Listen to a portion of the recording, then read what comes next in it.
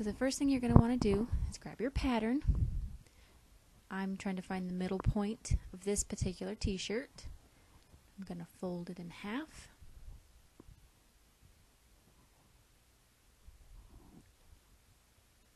I'm going to place my diaper pattern on the fold.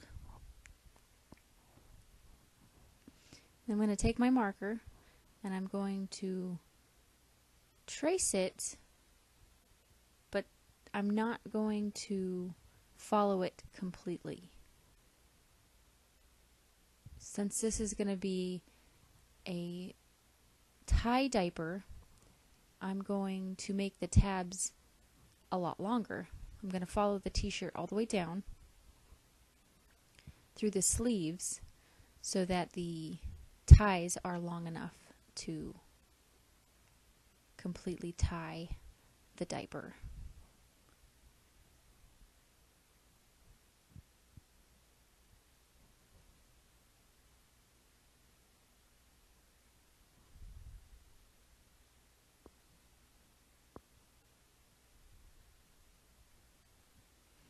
And then I'm going to cut it out.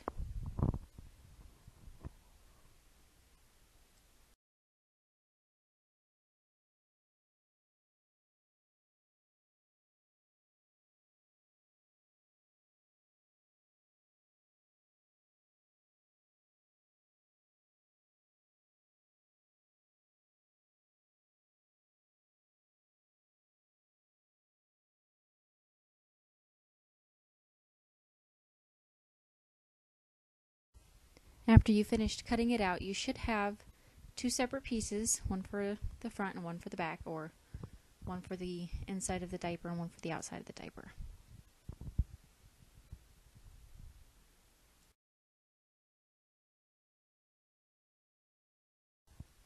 Now I'm going to make the soaker portion of the diaper. I just grabbed this old flannel receiving blanket. It's already partially been cut up, and this is what I'm going to use for my soakers. Now you can use old towels, you can use cut up t-shirts, anything that's cotton and absorbent, you're welcome to use it. So now I've taken my large soaker pattern and I have placed that on the fold up at the top of the receiving blanket. So now when I go to cut it, I'm not going to cut the top portion. I'm going to cut all the way around it. That way it'll be twice as long, and I will show you why I'm doing it this way in just a moment.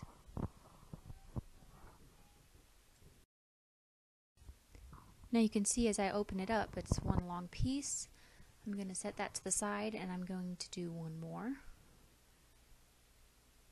Make sure my flannel is nice and flat. I'm going to place my soaker pattern and I'm going to trace around it again. And I'm going to, after I cut this one out, I'm going to make one more.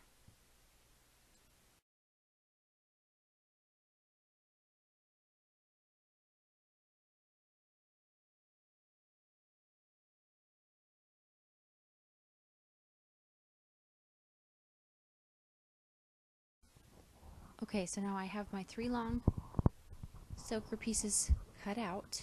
Normally I would only do 2, but since flannel is a little on the thin side, I decided to do 3. I'm going to place them all together, and now I'm going to go serge them.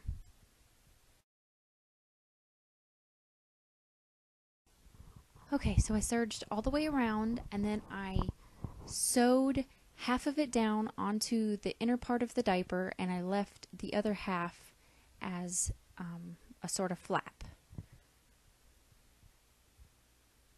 This will give you good absorbency, but it won't take a super long time for the soakers to dry. There's tons of different ways that you can do this. This is not the only way. So now I'm taking the back part of the diaper, the outer part of the diaper, and I'm lining it up on top of the inner portion of the diaper. Once I get that all lined up, I'm going to go and sew all the way around the diaper.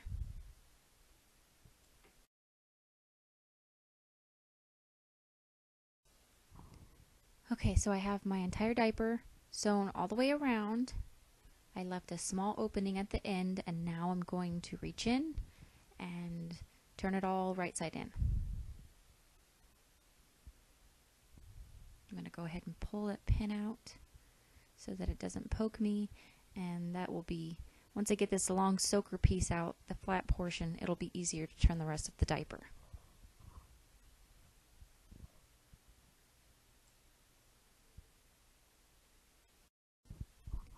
Okay, the diaper is completely turned the right way. So if you do not have elastic, you can just sew up the hole at the top and you can be done.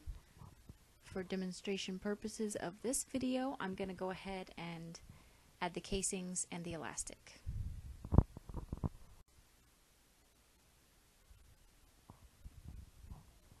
Okay, so now I have elastic in the legs and in the back of my diaper.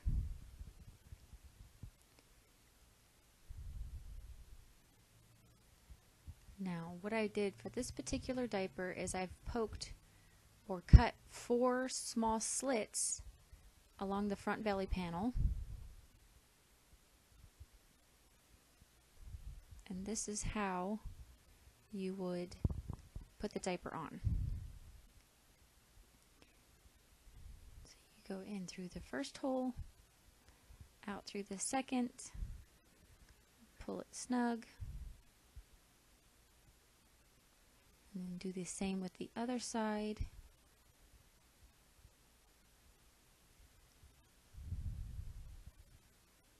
Pull it snug, and then you can tie it. And you don't have to worry about snaps or Velcro or safety pins or any of those other options.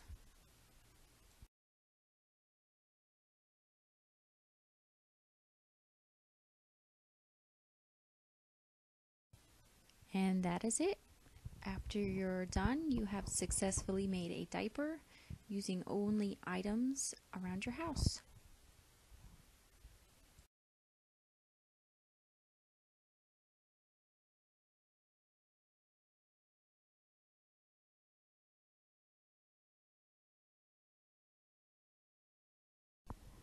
Now I'm going to show you real quick how to make a side tie diaper if you would prefer that instead of the front tie diaper.